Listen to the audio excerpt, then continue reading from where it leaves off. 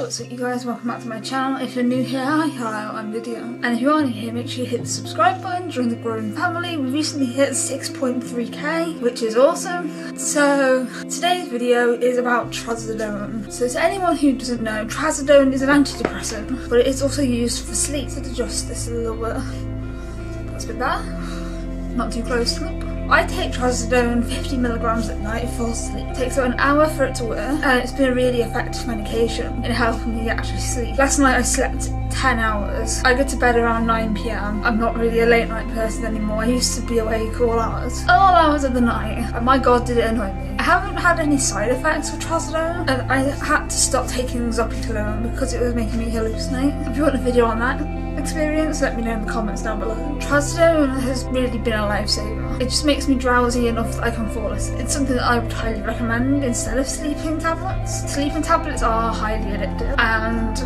I was on Zopiclone for 6 years, I want to say. And then I went on to Zopidem, which is also known as Ambien, and I was on that for a year. But now when I take Zopiclone, I hallucinate, so I can't take it anymore. And yes, the hallucination happened while I was on my antipsychotic. It happened when I was last inpatient, which was about May last year. Finding the right medication is a journey and an experience, because you never know what's going to work for you. I had previously been on Trazodone as an antidepressant a few years ago, and it worked really well for me. I was on 150mg. This time I'm only on 50mg because lower doses of this drug aren't made for sleep. I'm already on an antidepressant for my depression, which, yes, I'm diagnosed with depression. If you want to see my care plan, I'll link the video up there. It's also the theme video appears when you click on my channel page. Oh my god, Twitter, X, whatever you want to call it, go away! One of my tweets is doing really well, and I've been getting notifications for 5 hours, non-stop. I washed my hair and it was still going off. I just wanted to listen to some music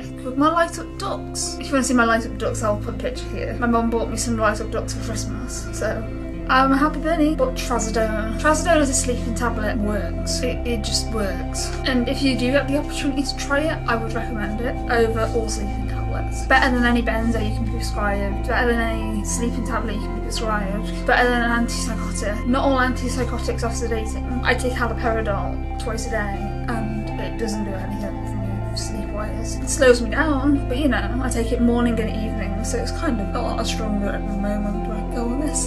That's why I'm talking so fast. But no, finding the right medication is a challenge and a half. The reason I make medication videos is because I want to share my experience of being on these medications, so you can kind of get an idea of what to expect.